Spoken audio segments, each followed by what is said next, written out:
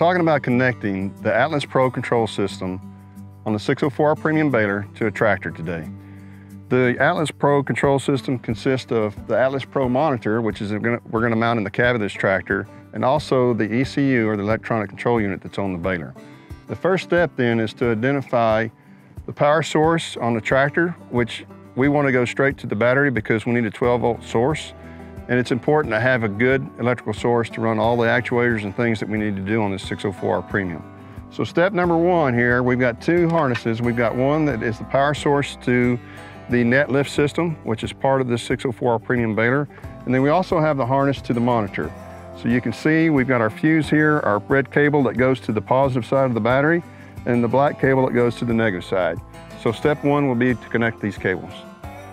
So we've got our cables coming here to the battery, and both the red cable from the monitor and the red cable from the net hoist are going to be tightened and connected to the positive side of the battery. And we want to make sure we get these really good and tight and that this connection is clean. And then the black cables from both the monitor and the net hoist are here on the negative side of the battery. And same thing here, we want to make sure this connection is tight. And we're ready to go to the next step. So we're here in the cab of the tractor and we're ready to mount the Atlas Pro monitor in the cab. We've got our power source here, which is the tractor harness coming from the battery. And you can see we've got the plug that fits right into the back of the monitor here. And so we're going to push that in snug and tight, and we should have power to the monitor. And you can see the Vermeer logo coming on, and this monitor is starting to boot up. So we're good with power. The next step then is to take and insert the ball on the back of the monitor into this socket. And this ram swivel mount gives us adaptability and flexibility in the way this monitor is mounted, making it most effective to use. So we insert the ball and get it to the position we want, and we tighten it up here in the back, and we're ready to go.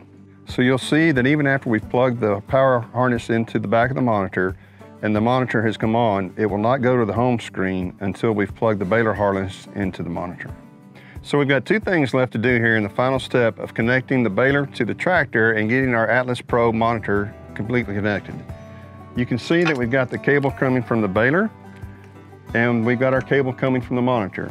These two ends plug together, and you'll see that there is a slot on the end from the monitor and also a groove from the end on the baler that match up.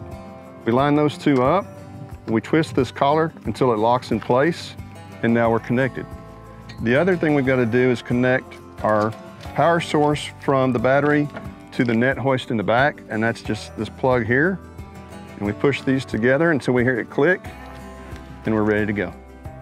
We're in the cab and we've now completed connecting the Atlas Pro control system to our 604R Premium baler. We've got our power source from the battery to the back of the monitor, and we've also got a power source for the net hoist on the baler. You can see that we've got it booted up and it's mounted so that we can see it and use it. And also we've got the baler plugged into the monitor harness, which now shows us here on the baler home screen.